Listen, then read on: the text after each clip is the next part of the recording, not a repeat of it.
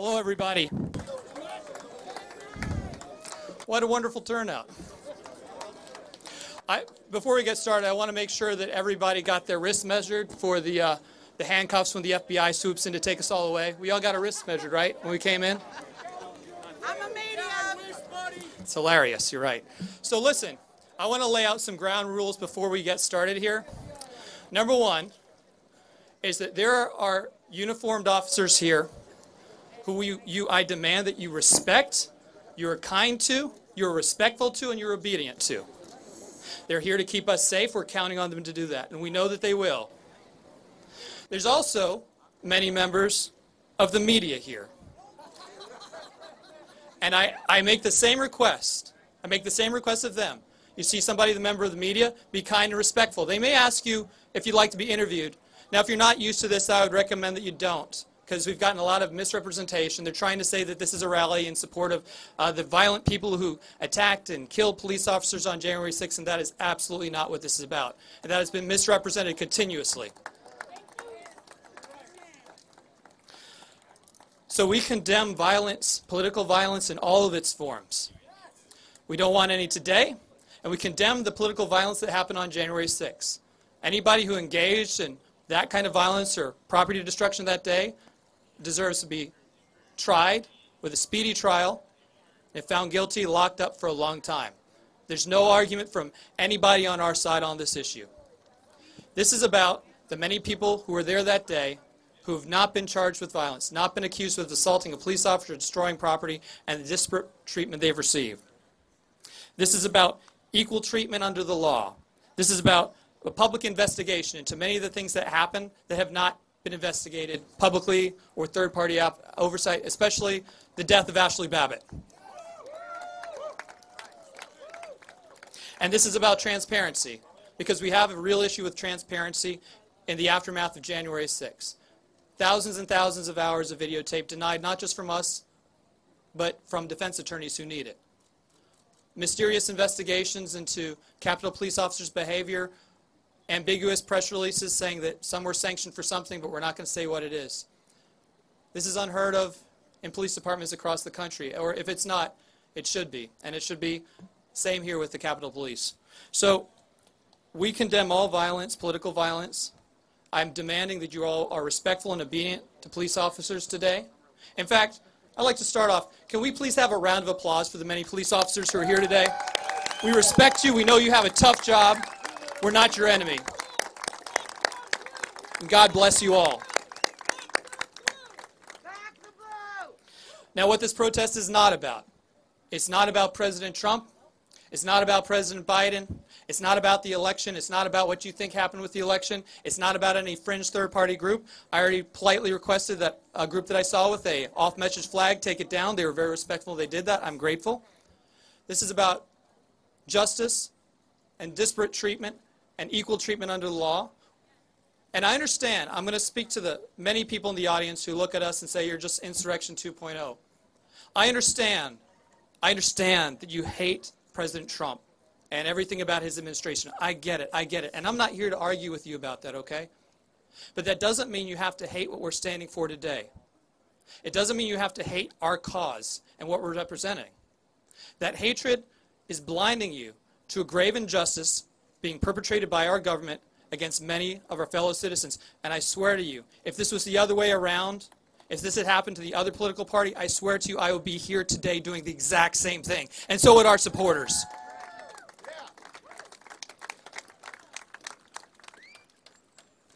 So we're going to have a prayer to start things off. And what's a very important part of this prayer is when we're America First, we mean it. We start with a prayer. We do the pledge. We have the anthem. Included in this prayer is prayers for the Capitol Police officers who've lost their lives in the aftermath of January 6th, for the many people who died on January 6th. And that's extremely unfortunate. We regret that. That shouldn't happen. And they're close to our hearts and deep in our prayers. So we're going to open up with a prayer from my good friend Ned. Ned, why don't you come up here?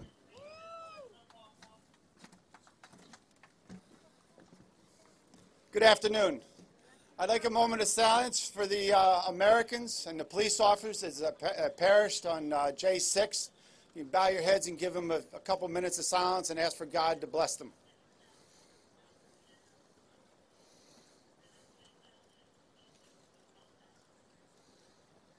Amen. I ask, dear Lord, that you bless this crowd, that you bless these people, no matter which side of the political spectrum you're on, that you understand and know that God is in our presence, and that we understand and feel his presence in our lives, and accept his peace and his goodness and his love in our lives. I pray that all of you get home safely tonight, and that today you will learn and understand another side of the story. I pray for the police that are here, that they also return to their families tonight, unharmed and safe. And I pray for these United States, our leaders, our people. Dear God, help us as a nation and a people. Help us to overcome all of the differences that strike between us. Help us to live, to love, and to serve you as your servants, and to come together as one nation under God, indivisible, with liberty and justice for all. Help us, dear Lord, to put aside our troubles and put aside all of the things that come between us. And I pray for the J6 patriots who are still locked up in prison, that are denied their rights, who are merely political prisoners. May you find the grace and the strength. May they find the strength and the goodness and feel your love to overcome their hardships that they're now enduring. And may they have the rights that they are guaranteed under our constitutions. And I pray especially for the men and women of our armed services. May you watch over them, help them, and guide them. Hold them and their families in your hands and protect them as they protect us. Bless them and their families for the selfless acts they do in our time of need. In these words, I pray to you, Jesus Christ, or whatever God you believe in. Amen. Amen. And you're going to lead us in the pledge, right? Yes, I'll do the pledge. Okay. Do you want me to? Yeah, and now we're going to have Ned lead us in the pledge. So thank you. There, we got a flag right there. Okay. The Pledge of Allegiance. Hold the flag up, my friend. Hold the flag up. Thank you, sir. I pledge allegiance to the flag of the United States of America and to the republic for which it stands, one nation, under God, indivisible, with liberty and justice for all. Amen. Amen. Thank you. Now, this is a little bit of a different turnout than we had several months ago at the Department of Justice. Who here was at that rally? And I recognize some faces. Now, who here was at the rally we had at the prison? A little bit of a bigger crowd. We actually have one person who was also here, or a couple that were also with us at the United Nations a few weeks ago. Can we hear from y'all? But you see the crowd now. And this is because of persistence. Our message is reaching our fellow American citizens. We already have poll numbers that show essentially half of the public believes that the government is holding political prisoners. That came from Rasmussen. And it's not partisan. 45% of Democrats agree with that. In fact, yesterday, I had a wonderful interview, which is, you can see the full live stream because I don't chop it up. Put the full live stream up with my good new friend from MSNBC, Miss Yasmin. And after the interview, a guy who had watched the whole thing, I've never recognized before, came up and started to be rather critical of the line of questioning, saying that it was completely misrepresenting what this rally was about, that they can't paint every person hitting a police officer with a fire extinguisher or violence like that, or destroying doors or other property, with the people who walked in a few hours later not knowing what they're doing and are now domestic terrorists. They can't be painted with the same broad brush. And what was interesting to me is he said, look, I'm a liberal Democrat. This isn't about President Trump or Biden or your political party. This is about human rights, and this is about civil rights. And I'm going to bring somebody up to say the pledge who has been persistent and consistent with us. She's been at all of our rallies. Ms. Monk, will you please get up here, and sing the national anthem for you? She has a beautiful singing voice. And she's actually, and look, this touches on many other issues. When we were at that prison, we also said a prayer for the many others incarcerated who have nothing to do with J6, who've been abused in the prison system, and I'm sure it's endemic everywhere. And this is an issue that should concern every moral human being. And it's something that concerns me, and I know many of the, or all of our Look Ahead America supporters here. And she is a champion for this cause here in D.C. She wasn't necessarily on her side politically, but she saw the treatment of those people on January 6th in the prison right now, particularly those who have not been charged with violence. And she's been a longtime advocate for the many people held in that prison. We're really proud to have her joining forces with us. Mrs. Monk, please sing a beautiful national anthem like I know you can. I just want to first say thank you to Matt, and I don't just mean thank you for that interview or that introduction. I want to say thank you for the work that you are doing on behalf of American citizens who are over in that detention center right now. And I also want to let you know, for everybody who thinks that your voice doesn't matter, that you can't do anything. Well, me and a small group of people like Matt have been fighting since April, since March, since January to get awareness to not only these inmates for January 6th, but the torment that is going on in our detention center due to the COVID protocols. They are forced vaccinating people. They are coercing people by keeping them in solitary confinement, and they've been doing that all year. We fought, we called Congress, we wrote letters, we went on interviews, and we got four members of Congress to go knock on the door. They were turned away by the fascists who run that prison. But we moved Congress with phone calls, so you can do it too. Never give up your ability and your voice to make a difference. This country is for all of us. It's for all of us Americans on the right and on the left. Everyone who loves freedom. Everyone who believes that freedom still lives under that flag I'm going to sing about right now.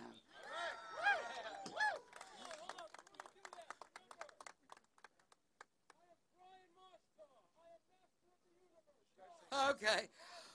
Oh, say, can you see by the dawn's early light what so proudly we hailed at the twilight's last gleaming, whose broad stripes and bright stars through the perilous fight o'er the ramparts we watched were so gallantly streaming, and the rocket's red glare, the bombs bursting in air, gave proof through the night that our flag was still there. Oh, say does that star-spangled banner yet wave o'er the land of the free and the home of the brave? Thank you for being brave enough to be here today.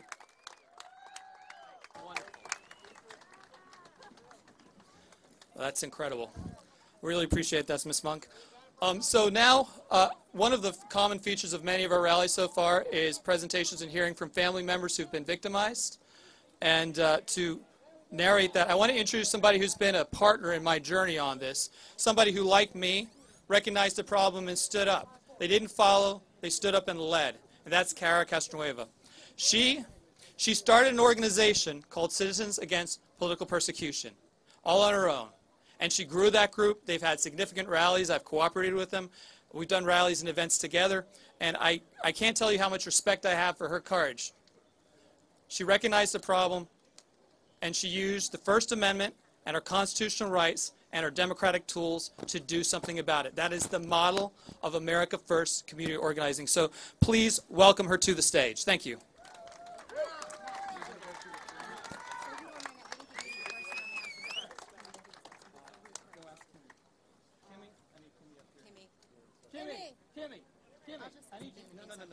No, wait, let's get Kimmy. Kimmy.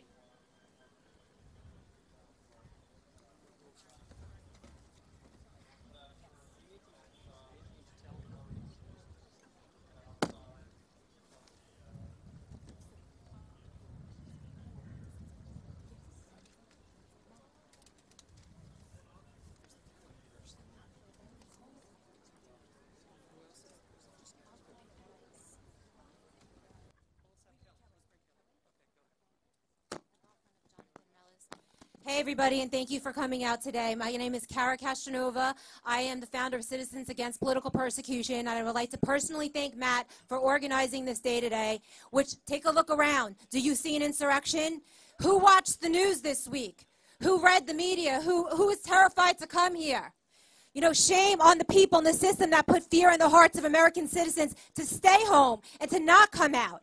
Many whom have called me and messaged me begging and pleading for me to stay home because they fear for my life and my freedom. What kind of America has this become when people are afraid to come out and protest? This is a peaceful protest, and before I present some information to you later on, I would like to introduce one of the family members of the detainees in D.C. jail who is right now, as we speak, being held in solitary confinement. Her name is Kelly. She's the girlfriend of Jonathan Mellis. I would like to bring her to the stage. Kelly. And she's going to read a letter. So everybody please welcome Kelly. Thank you for your bravery. Thank you for coming today to stand up for the First Amendment and human rights across the country. I'm here for Jonathan Mellis, but I'm going to read another letter that was written by somebody's mother who actually shares a wall with John and is subject to the same torture, including, well, John's in solitary confinement, and he has been for no reason. That's a whole story. But last night for dinner, they were served 4 pieces of white bread, a cookie, and a packet of tartar sauce. According to them, that's a nutritious meal, and they violated their own rule book on multiple occasions. So I think America needs to become very well-versed in the treatment of these men. It's human rights that we're talking about, and it's completely nonpartisan. Amen. Dear Matt Brainerd, I just got off the phone after speaking to my son. He's a January 6th detainee in the Gulag of D.C. Over the months, I have heard of the horrors these U.S. citizens and veterans are being subjected to. Today, I have found out some more indignities forced upon them. He told me he's not allowed to shave or cut his hair. It's been 7 months now with no shave or haircut. As a veteran, he is supposed to be meeting with a veteran representative weekly. He has yet to meet with one. How can our country treat its citizens and veterans in such a manner? As a mother, my heart is broken. I am quickly losing all confidence in our great nation. Initially, he was granted bail, redacted, only to have it overruled by a judge in D.C. This judge made a statement that she wants all federal judges to be hard on the insurrectionists. How is this allowed? He's not being charged with any violent crime. He's lost his job, lost friends, family, and is in the process of losing his home. He's denied visits from family. His jailers treat these men like scum. There's absolutely no presumption of innocence. I just wanted to let your organization know of the terrible conditions these brave men are being subjected to. Even death row inmates get haircuts and are allowed to shave. This reminds me of how the Jewish people were treated by the Nazis. I've never thought I would live to see such treatment in the United States. I have watched some of your rallies and wish I could afford to attend. I know that you sometimes read letters by family members. If you should happen to read this letter, please don't reveal his name. I don't want any retaliation to be given to him. Thank you for all of your efforts, and please keep up the good fight. Sincerely, a concerned mother. Thank you, guys. Thank you for being here. God bless America.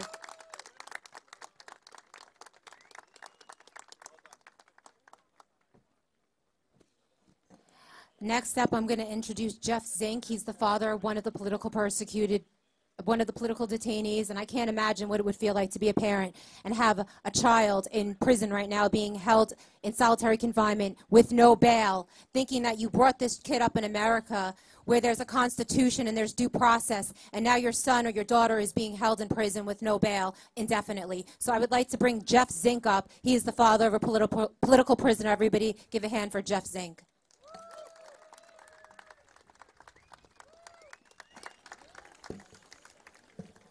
Good afternoon, everybody. How are y'all doing? First and foremost, I want to tell you that I was here on January 6th. I condemned the violence. I condemned the things that took place that were not American, not patriotic. This America is about peaceful protest, and that's what I expect all of us to do as well. So why are we here? It seems that this place has decided, and the government has decided, to start suppressing American citizens, their First Amendment rights. They can't speak out. It's times like these that good men and women need to stand up that are called by God. What happened on January 6th? I can give you a first-hand account. We, the people, came to hear a message. What we came to do is to go and peacefully let our voices be heard. As Matt said earlier, this is not about Trump. This is not about Democrat or Republican. This is about right and wrong. How are we going to effectively make change? We must speak for those that are silent. We must bring light to what is happening to the prisoners and our fellow American citizens. My son was with me 100% of the time on J6. When the FBI came to my doorstep and interrogated me for an hour and a half, they cleared me of any wrongdoing, that they couldn't find 1 ounce of evidence to hold me. However, my son on February the 4th had his door kicked in by 15 FBI agents, flashbanged him and his dog, and put him on the floor and handcuffed him and dragged him out of his house. My son has also lost his job and his home because of this. He was incarcerated for 6 weeks in D.C. until we finally got an attorney to get him out. So he is out of the prison, but what he told me that happened inside there was the fact that they had cells with black mold on the corners, that they were not allowed to see, he was not allowed to see his attorney or his family members.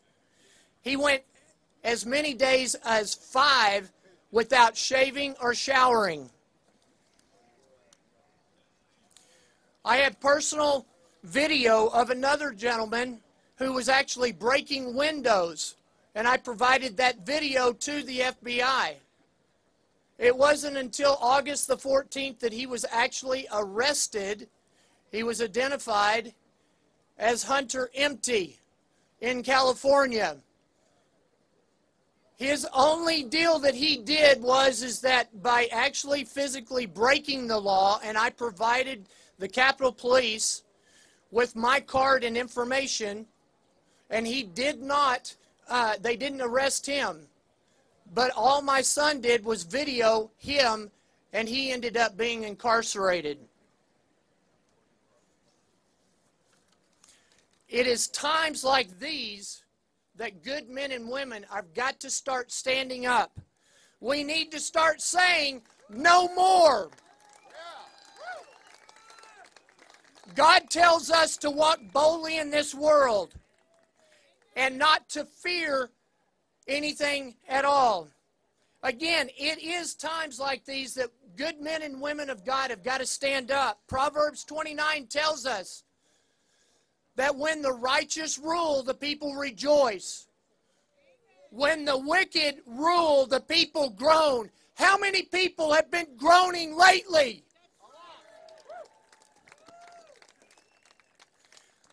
This government wants to keep us silent. They want us out of the way. I will not be one of those that are going to be silent. I am not going to be afraid. I will not bow down.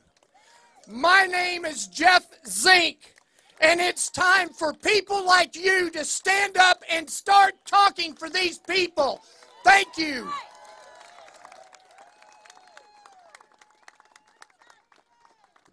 Thank you so much, Jeff. So we had another guest. She was unable to make it. A crazy story. Her name is Nicole Riffett.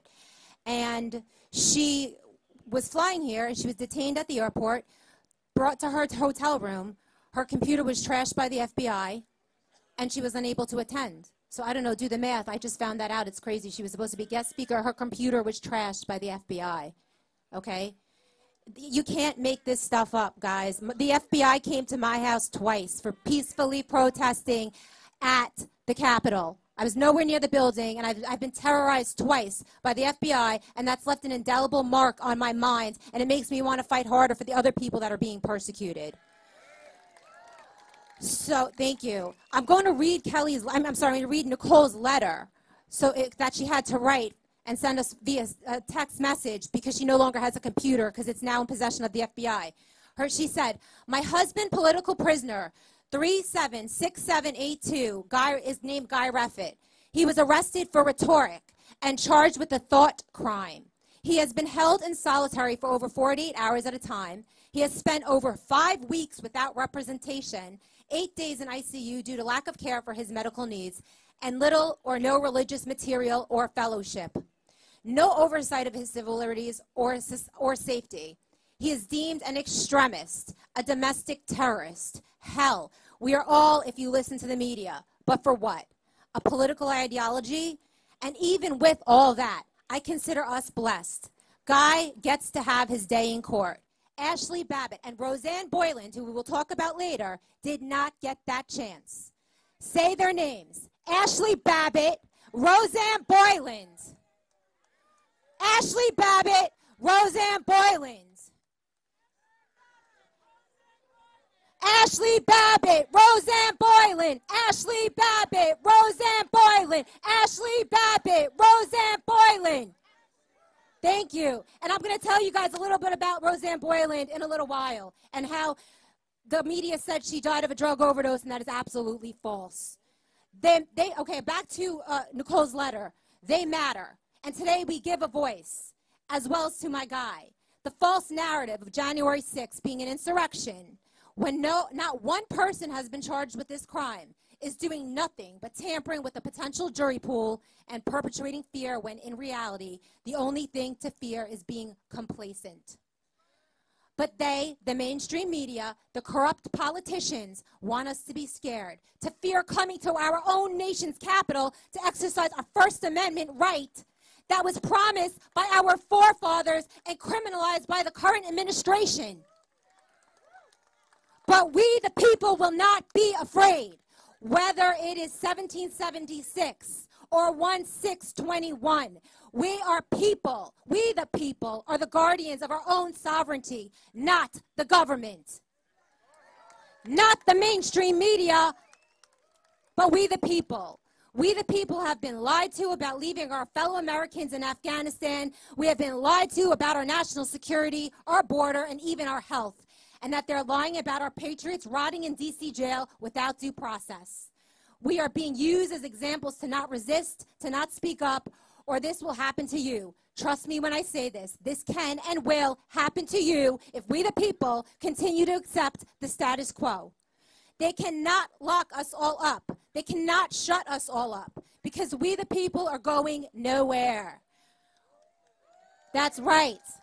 When our declaration was signed with the blood of our forefathers, we inherited liberty, liberty that has been promised to all future generations, and we, the people, will not give that gift away.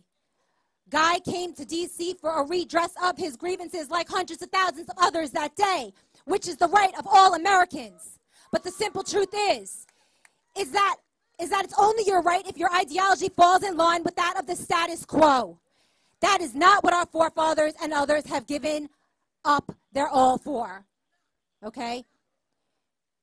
We, the people, will not be intimidated. We will not retreat. We, the people, will not leave our patriots to waste away in jail without a voice, without liberty.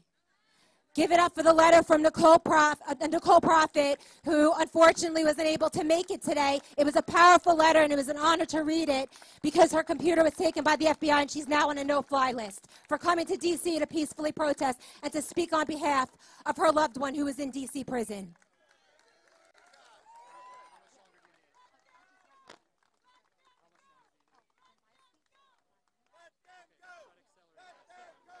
Let them go! Let them go! Let them go! Let them go! Okay, guys, so So I'm going to dedicate this speech. I'm going to try to make my speech fast. I had a lot of stuff to say, but you know what? Go to my website, www.citizensapp.us or www.thepeoplesjanuary6commission.com if you want to find out some truth that I've been investigating. I now consider myself an investigative journalist, and I'm asking you in the mainstream media to listen to what I'm saying, because stuff that the government has told you that you have been reporting, and I'm going to give you the benefit of the doubt that you didn't know, has been inaccurate. As we all know, there was one death that day, a homicide that day, and that was Ashley Babbitt. But there was another woman that day that the media said died of a methamphetamine overdose. That is absolutely not true. She had a prescription to Adderall, and the only other drug in her system, according to her autopsy report, was caffeine. I have uncovered video. And like I said, go to my website and media if you're interested. If you want to tell the truth, you can come up to me afterwards. I'll show you the video. I'll give you the link to the video of Roseanne Boylan being beaten severely as she lay unconscious on Capitol steps by a Metro DC police officer who I have identified, and I know her name. And if you want to go on my website, you can find that out. Okay, so Roseanne Boylan, we want to know her name now like we know Ashley Babbitt's name. This needs to break into the mainstream media. There is video of police brutality. I back the blue. I support the police. But when a police officer does wrong, that police officer needs to be held accountable. And amen. And all the other police that are here today need to agree with me on that, that an investigation needs to be held. There needs to be a real investigation, not a fake investigation like Nancy Pelosi is having, a real investigation into the death. The 4 deaths that day that they say were natural causes, and we have reason to believe to ask for an investigation that perhaps they were not. Again, go on my website and see video on that. I have one last message, and I'm going to direct this to Nancy Pelosi. Nancy Pelosi, who made a statement to the mainstream media that people should not come to this rally today and support killers. To Nancy Pelosi, I hope you're watching, or that someone sends you this video. I want to address you directly. We're both women, we're both U.S. citizens, and we both have the same unalienable rights protected under the same Constitution. How dare you tell me or other Americans that love their country not to attend a peaceful protest to advocate against the abuses being perpetrated on U.S. citizens for the events of January 6th. I take personal offense, and so does everybody here. You have attacked a rally that I am co-hosting. You are directly responsible for stripping away the constitutional rights of millions of American citizens that do care and want to stand up and attend this rally, but you fear-mongered them into not coming. How could you be so heartless to desecrate our First Amendment constitutionally protected right to peacefully assemble? You have abused your power and platform as Speaker of the House to libel and slander us. You have abused your platform to contaminate the jury pool by calling January 6th detainees killers and saying everyone here today is here to support killers. Nobody was killed that day besides American citizens, and that was not by any detainee. Thank you. And thank you to the mainstream media for saying this was going to be a white supremacy rally. Do I look like a white supremacist to you? I'm Chinese and Italian. I'm a feminist. I voted for Barack Obama twice. I voted for Bill Clinton. And then I voted for Donald Trump twice.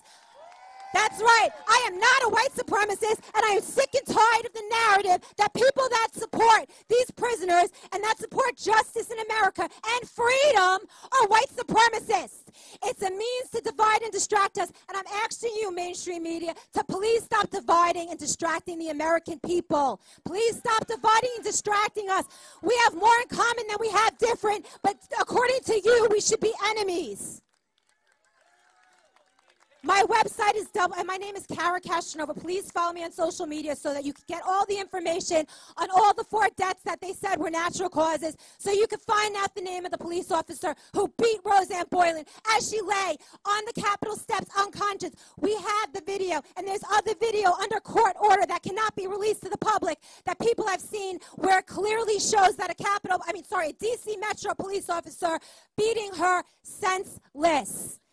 And there's patriots being charged in prison right now for trying to help her and trying to get the police officers off of her. That is why they're being held right now in D.C. prison. The website is www.citizensapp.us or www.thepeoplesjanuary6thcommission.com. My name is Kara Keshnova. If you want to see the video, please talk to me after the rally. I have no problem showing it to you. Thank you, Matt Braynard. This is a peaceful, amazing event, just like he said it would be on the news a lot of times, but you guys refuse to report on. Peaceful protest, everybody, not insurrection part 2. Sorry. Thank you so much, Matt, for all you do.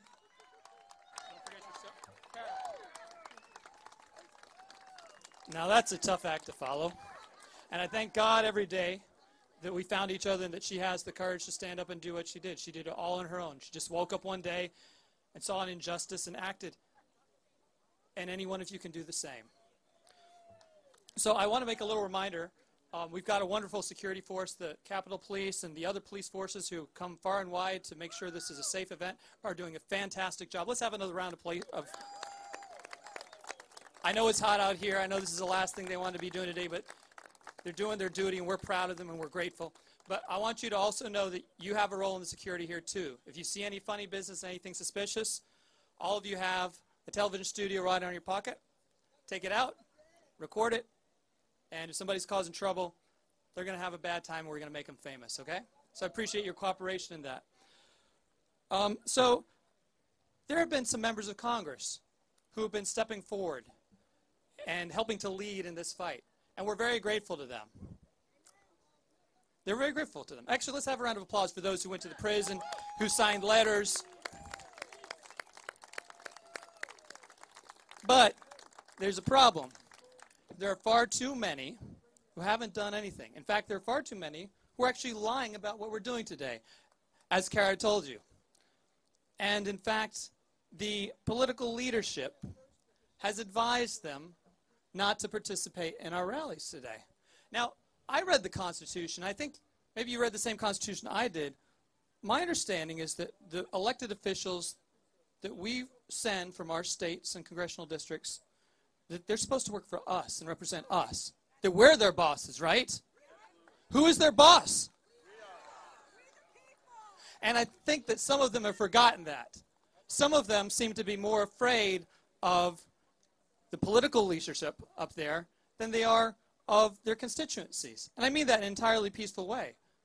But you guys, when you go back to your states and hopefully attend some of the 17 or more state rallies we have coming up in the next couple of weeks, you've got to remind them who they work for. Now, we do have two extremely courageous gentlemen, and you know, I'd say even better than a congressman coming to speak are two soon-to-be congressmen. And the amount of coverage, and I want to make it clear to you, both of these guys, we set out an open call, said, hey, if you're running for office, you're a legit candidate, you want to speak, we'll have you. Both of these guys asked to come. I did not ask them to come here. They reached out to me and said, hey, can we come and speak to the crowd? So first, I'd like to introduce a brave patriot. He's an entrepreneur, a businessman. He started a trucking company down in Georgia. He's very brave to be here today because I know that his text messages and emails and voicemails all full of people telling him not to come. It's a false flag because somebody who only exists on the internet told him it was. But they didn't listen. Instead, they recognized the problem. They decided they have to ask. So first, I want to introduce Mike Collins from Georgia. Mike, please come up here. Thank you, Matt. Appreciate it. Thank you. Thank you. Now, before I start, I've got a couple things that I want to make perfectly clear, okay? I strongly condemn political violence in any form, especially the violence that was perpetrated on January the 6th, or anybody who may commit violence here today. Those who committed violent acts should be tried in a court of law, and if convicted, punished accordingly. Also, I'm a strong supporter of our men and women who serve us in law enforcement. And I especially do not support defunding our police. I also support our military. Military is stationed all around this world, y'all. that are on the front lines protecting our constitutional rights and our freedoms. Our freedoms are under attack every day, even right here in the United States.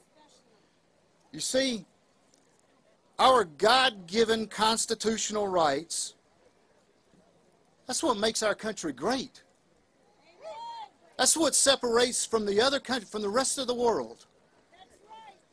And it is our government's duty to protect our rights, not to use them or our law enforcement as political pawns to advance an agenda.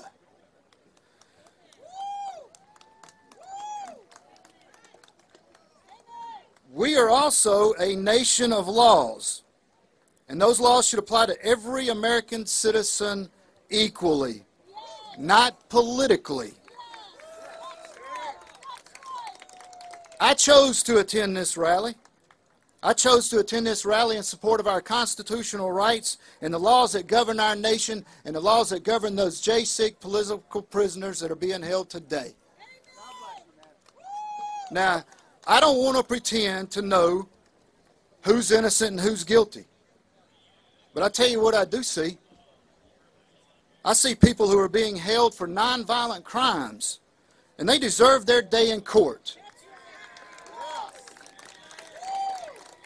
They deserve to have their 6th and 8th Amendments upheld. Otherwise, they do. They are political prisoners. And they are being used to suppress law-abiding American citizens from expressing their First Amendment rights.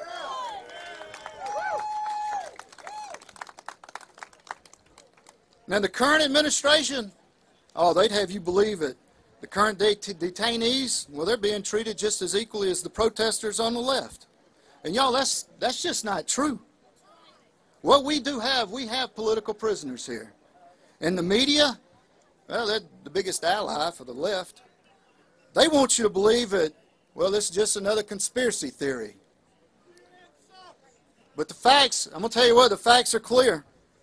We've got nonviolent misdemeanor offenders that are currently being held with no bond, no access to lawyers, and sometimes in solitary confinement.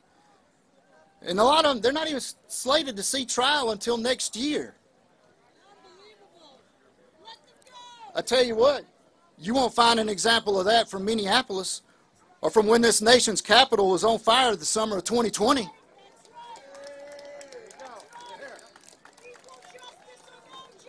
I tell you what, the American people are not stupid. We can see it with our own eyes, the difference in the treatment from our federal government because of someone's political beliefs. And that's regardless, it's regardless of how the news media tries to spin it or what they tell you.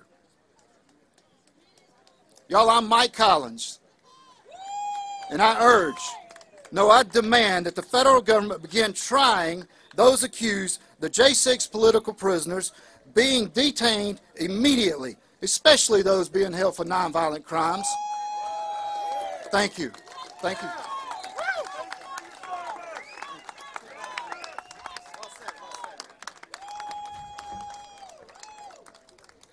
Quite a speech. Let's have another round from Mike.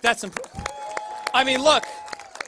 Think of all the people up here, too stupid and cowardly to come speak to you, but Mike's not.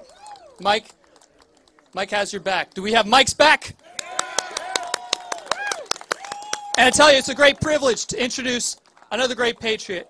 I've known this gentleman since about March, and the moment I heard his story, I couldn't help but have a deep felt respect. This is a man who served our country for 20 years overseas on 11 combat deployments in the Special Forces. And he made the ultimate sacrifice, I think, that he is a Gold Star husband. He lost his wife, who's fighting for our country in Syria. Now he's running for Congress in Washington's 3rd Congressional District. He's a remarkable gentleman, and I urge you to listen to and heed his words. Please give us some applause for Joe Kent.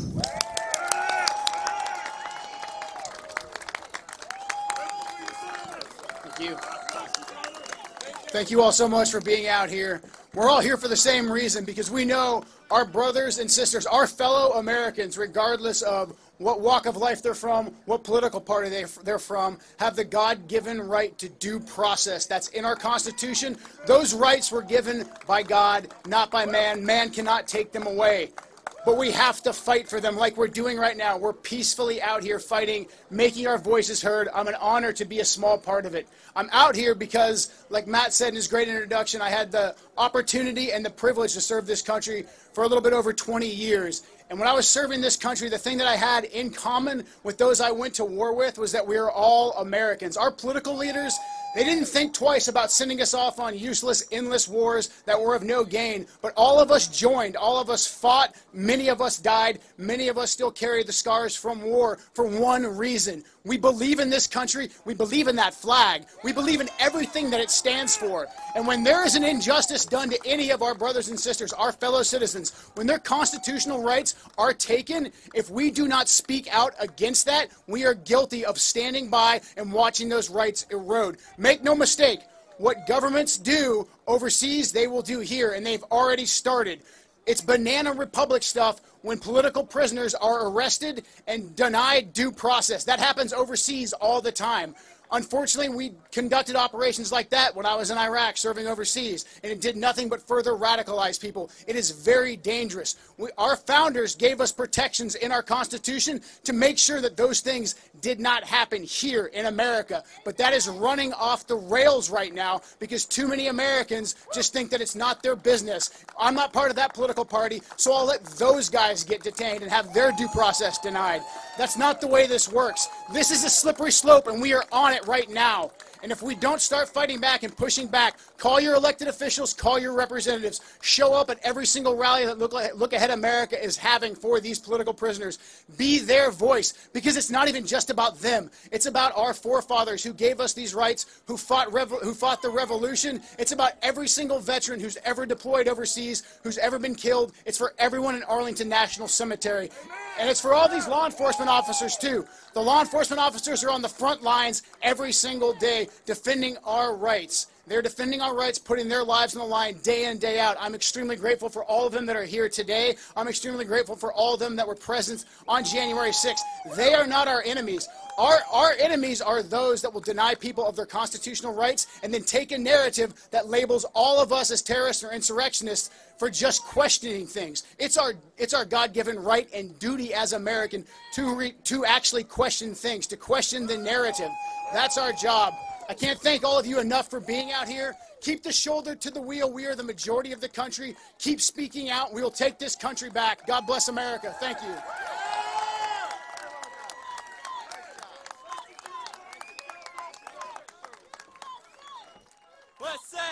USA! USA! USA! USA! USA! USA!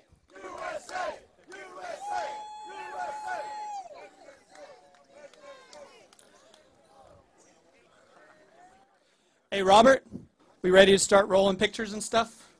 Okay. So I want to show you guys. Show you guys the insurrection. Robert, give us A. Let's see A on the screen.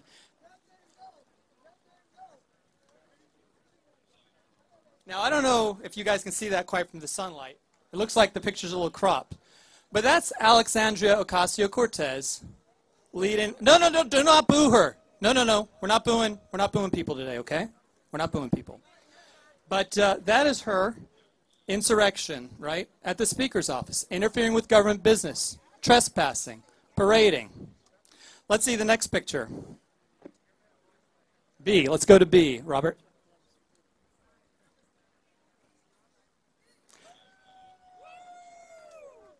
This man has not been accused of violence. This man has not been accused of destruction of property. He has been accused of dressing horribly, I think.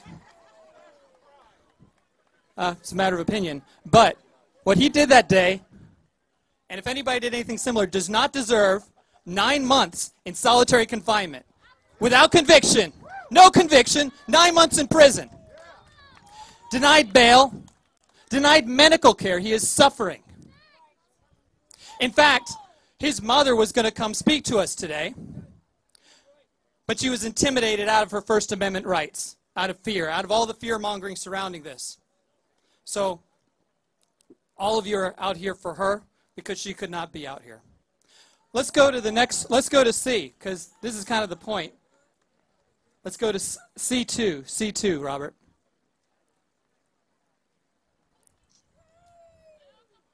I'm sorry, let's go to B2, Robert. Let's go to B2. Now, I put that up there because I showed you one picture and I showed you the second picture, and the truth is it's the same picture. It's people exercising the First Amendment rights in the wrong way. And I admit it's stupid, and I admit there should be a penalty to it. I support it. The thing is that historically, at the Kavanaugh hearings, where people were arrested over and over again for storming the Senate office building, they stormed the hearings. They were arrested, bailed out, went back and did the same thing that day, over and over again. It's the same picture. Now, Robert, let's see C. I know, because it's a meme. A and B are the same picture. That's the joke. Forgive me if that one went over anybody's head. A and B, AOC, and our shaman friend, it's the same picture. They're doing the same thing, engaging the same behavior, but very different outcome. Why? Not because of what they did, but because of what they believe. That is unconstitutional, that is immoral, and that's what makes them political prisoners. So let's go to image C, please. Now, whenever I've been interviewed lately, the media always likes to run this footage next to me of the most violent moments of the rallies, of the protests on January 6th, even though I expressly say anybody engaged in violence belongs in prison. We're solely here for the folks who've not been charged with any kind of violence activity, assault, or destruction of property. They always run the B-roll next to me because that's how disingenuous they are. That's just how they operate, right? Can't do anything about it, really. But that's pretty much, those are the people we're talking about. These are folks who are assembled in statuary tall, being peaceful. Now, Robert, let's see image D, please. So those are people illegally assembled in that building, being rounded up by police officers with zip ties. They were all released that day and fined between $35 and $50. Now, the message I'm trying to send here is that this disparate treatment that I seem to have to explain to every reporter like 6 or 7 times, they don't seem to get it. So maybe some pictures will help them, because I know that everybody that showed up here on behalf of LAA, you all understand this. This is real. Let's go to picture E, please. Again, this image is from a hearing room, interfering with government business. This is the same thing that the political prisoners have been charged with. If they've had the FBI break into their house, it's not the individual agent's fault, really. It's their orders and the political leadership back behind me and at the Department of Justice. But those people are having their doors kicked in and being rounded up in the middle of the night and dragged to Washington, D.C., denied bail, have their lives destroyed, losing their homes, losing their jobs, some cases losing their marriages because of the stress of it all. These people did exactly the same thing, released that day. No one called it insurrection. Media barely reported on it, and when they did report on it, it was favorably. Robert, let's roll video F, please. Let's roll video F. We're only going to roll it for the first couple of minutes. Turn up the volume, please, if you can. So this is footage. I can annotate it. This is footage of President Trump's inauguration. It's a large crowd, clad in all black, violently attacking the police, trying to penetrate the lines, the secure border where the inauguration was taking place.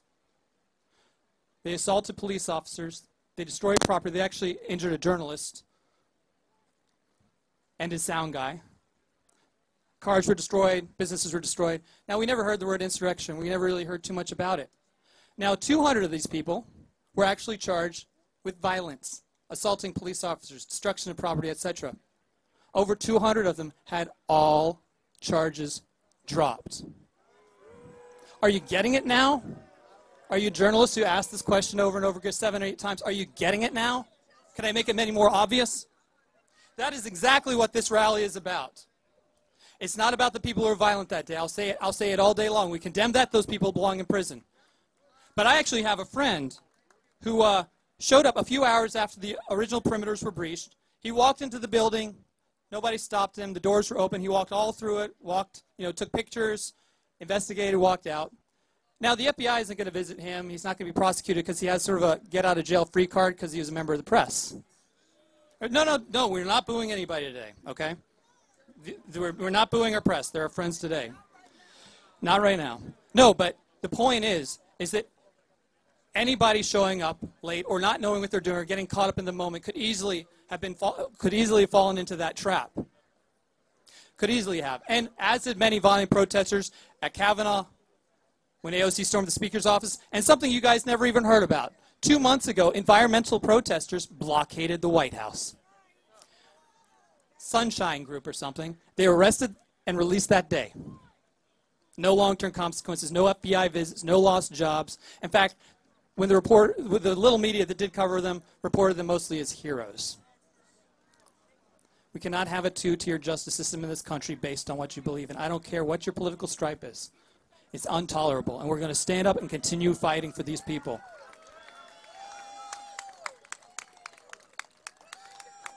And look, I also happened to talk to my good friend who's here, my new friend from MSNBC, Ms. Yasmin. I asked her a question yesterday. I said to her, you know, the Capitol Police leadership, you know, they announced that 6 officers have been sanctioned after 30 investigations into their behavior on January 6th. Now, I asked her, do you know what they were sanctioned for? I got a blank stare back. And the reason, it's not her fault, it's because they haven't said. It's just an ambiguous press release saying 6 officers were sanctioned, had their careers damaged for something that happened on January 6th. That's the same problem that we're pointing to. And here's the thing. Maybe what they were sanctioned for, maybe that's unjust too. Maybe they're just like our brothers and sisters in the prisons. Maybe they're facing sanctions for political reasons or being scapegoated. We don't know. We demand transparency, and we demand that the 14,000 hours of videotape of what happened on that day is released. And I ask our friends in the media, I remember, hold on, I'm a little older. I remember there was an allegation of a religious text being flushed down a toilet in Guantanamo Bay. Now that was a story for weeks, and it was covered despite the fact that the media knew that it would result in violent reaction in Iraq and elsewhere against our troops and get our troops killed. They knew that, but they still put it out there. They still put it out there, God bless them. Now, I just wish they would have the same fortitude when it comes to demanding the release of these 14,000 hours of videotape. It seems like the kind of thing the media would be curious about. It seems like they should be our allies. I mean, most FOIA requests are filed by journalists. And they need to demand to know exactly what those 30 charges were, how they were adjudicated. We're on the same side here, guys. So I want to close with something here because I don't want to keep you guys too long. And I want to get everybody out here safely, and we'll talk about that in a minute. But I want to applaud you for a moment because it took real courage to come out here today.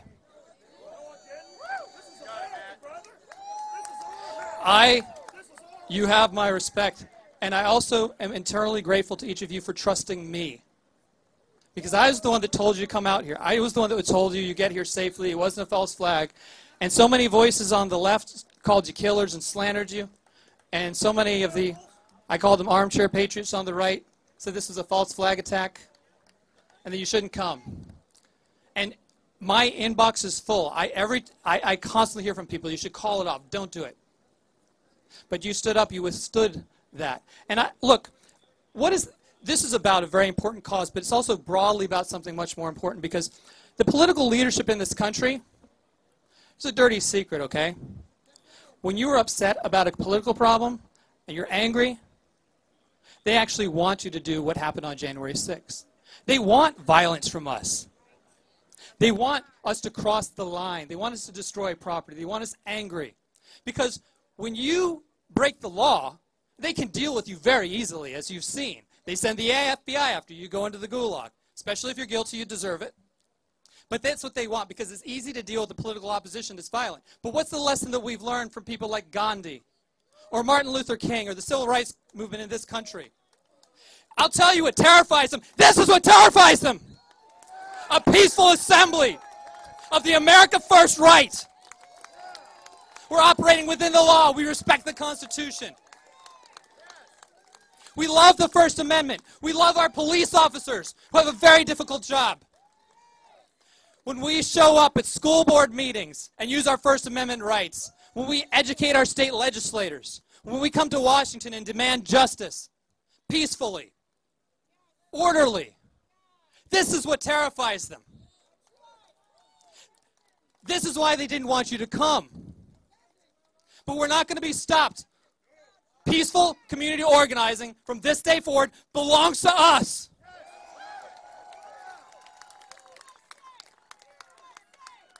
And I know that many here, many watching are upset about the election. I understand it. I'm upset too. But the reaction that we saw on January 6th, it was stupid, it was wrong. And what I'm asking you, anger is dangerous. Anger gets turned inward, it's self-destructive. And it spills out and becomes destructive in the world. What I'm asking you to do is to take your anger and channel it into something productive. And to channel it into working as a volunteer with Look Ahead America or Citizens Against Political Prosecution. Work within the law, work peacefully. Do not give up on our Constitution. Do not give up on our country. Do not give up on voting. Do not give up on petitioning our government.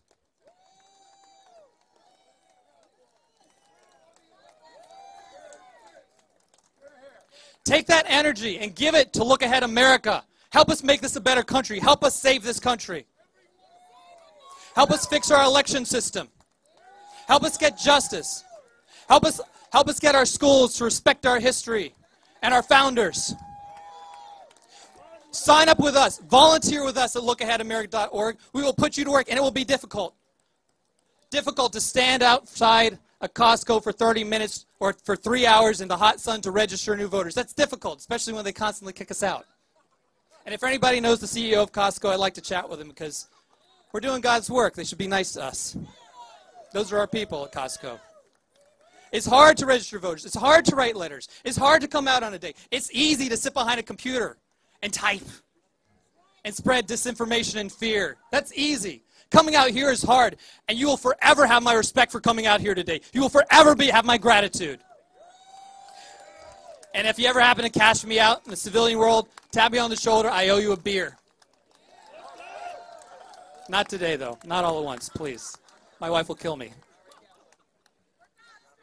So look, may God bless you. And before we go again, I can't emphasize this enough because these guys are trying to portray us as standing up for killers and people who assaulted police officers. We hate that. We'd never do that. Anybody who's ever done anything like that does not belong in this movement, is condemned by Look Ahead America. We condemn it, we condemn it, we condemn it. But this is about disparate treatment of the nonviolent people. This is about the lack of transparency. This is about the great cause that Kara said, indicated that there may have been additional victims that day, and we need transparency. We need that video. Release the video. Let's get a cheer going.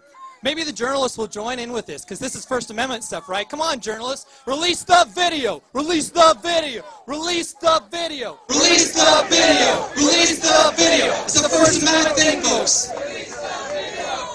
Don't worry.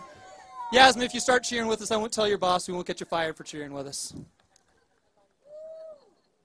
So I want to bring things to a close here, but I do want one more round of applause because, look, a lot of the guys that are out here today, they're doing their best, they're doing a job, they're ordered here by political leadership who, I appreciate everyone keeping us safe today. I'm a little bit of overkill, but look, I respect it. Hey, I'm in the business of community organizing, okay? That's what I am. I'm an America First community organizer, and someday all of you will be too. But setting up and keeping us all safe, that's not my area of expertise. I really respect the people who came out. The Capitol Police have done a wonderful job communicating with us, letting us know. I want to thank, I actually would like to thank the individual officers by name, but that will only get them in trouble. So they know who they are, the ones we've been talking to, and Ms. Kim you've been working with. You have our eternal gratitude and respect. So let's have a round of, for all of the police officers out here today, from Virginia, from Maryland, I think they flew in a SWAT team from Puerto Rico. They were so worried about us. And I want to give us some exit instructions, okay? So D.C. is historically a pretty dangerous city. What I'm asking you to do is, I want you to leave. We're going to play exit music, and my good new friend Robert knows what we're going to play on exit. On your way out, give a smile and a wave to any cop you see, okay? Just give them a smile and wave. Tell them we appreciate their service. Any journalists, just smile, but keep on walking. But stay in groups, at least until you get out of the District of Columbia, because believe it or not, unlike other rallies, I take your safety personally. It's my personal responsibility, and I'm going to be the last one to leave here along with my security team. So the sooner you get out of here, the sooner I can get out of here, and we're going to do this again someday, and we're going to keep fighting. This battle doesn't end today. In fact, I think this is the beginning. This is the beginning of the America First right taking over community organizing in this country. I'm so proud of you I could cry. I'm so proud of you all.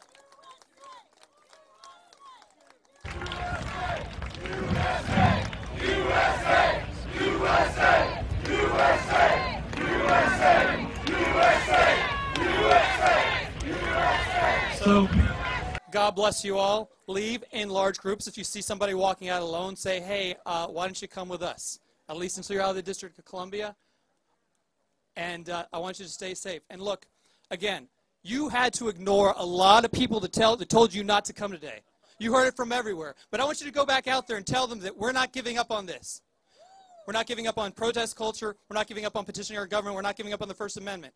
And we're not going to be tempted by the dark voices saying that apathy and even violence are the only answers. We reject that.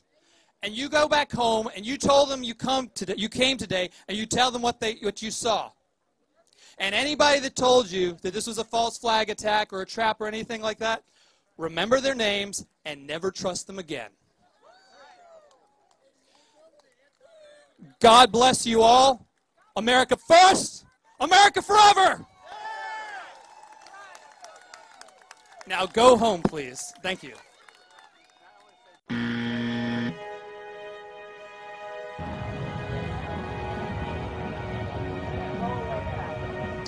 So this is the Justice for the J6 protest. The J6, the justice for those arrested on January 6th who are still in the D.C. jail, apparently. This was a protest in support of them. Oh, there's a guy calling for Trump to be arrested. And here comes the swarm of media.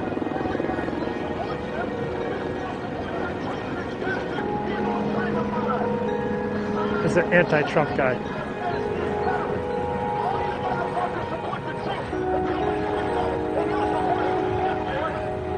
This guy wants to fight.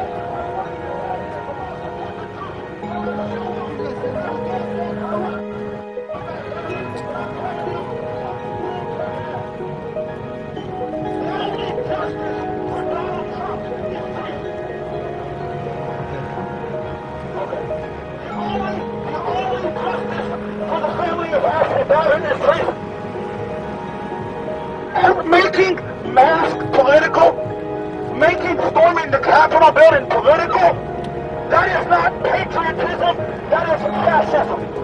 CBS News. Oh, this is CBS News' main Capitol Hill correspondent. I've seen her before. I can't remember her name. That guy screams. This guy screams security. I'm sure CBS brought their own security. He's got room in the White House. They're going to sell my house for back taxes. I'm going to need a place to live. I hear Lincoln's room is available. So they could say it was a deadly riot. That person happened to be an Air Force veteran and mother of two, Ashley Babbitt. The Trump supporters are terrorists. All Trump supporters are homegrown terrorists. Get their ass out to Gitmo.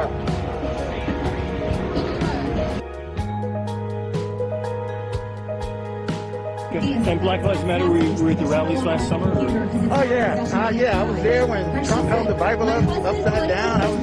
I'm out here every day. So yeah, I was there for that.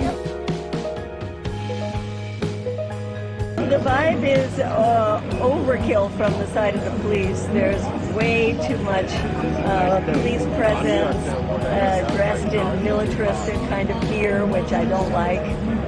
There's more police here than there are people at the rally by far.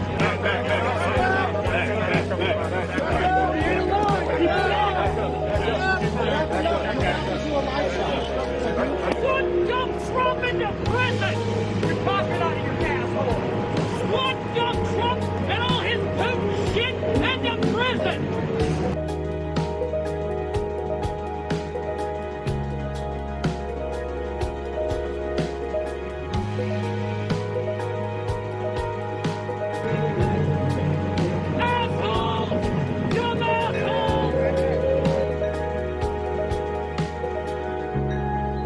There are like 20 or 30 camera crews for every actual protester.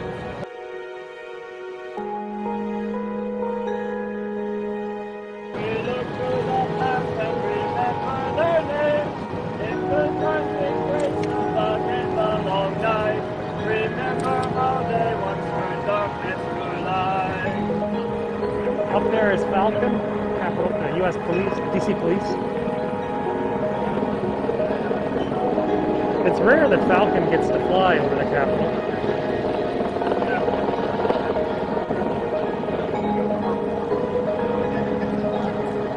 This guy's going nuts.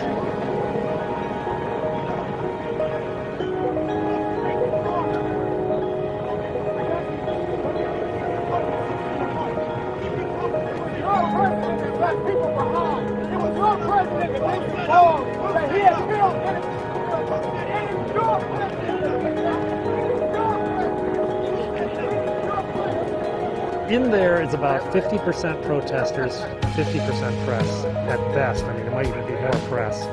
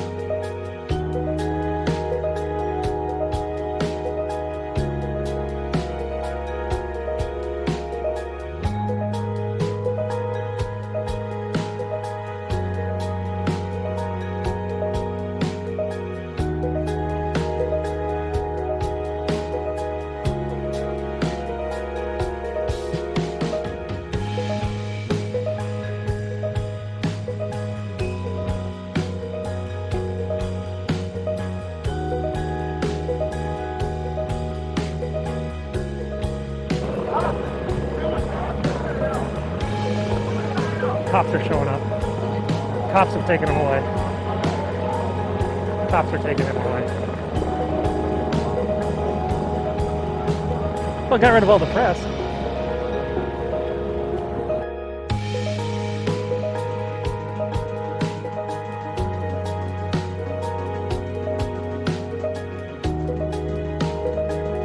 This guy's happy.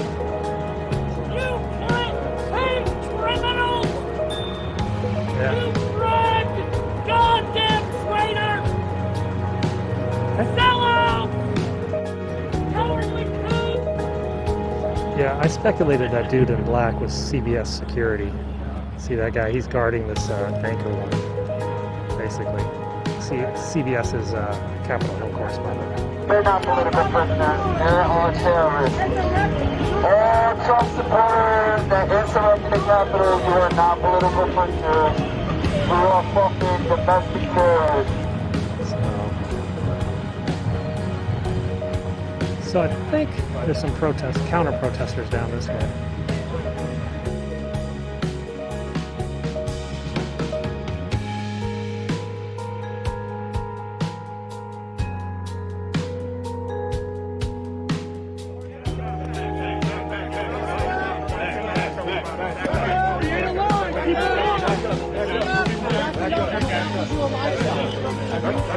He's our security. We're security. I need you to step back. A man with a gun. Does he have a gun? He does not have a gun. He's been checked already this morning by you guys. He does not have a gun.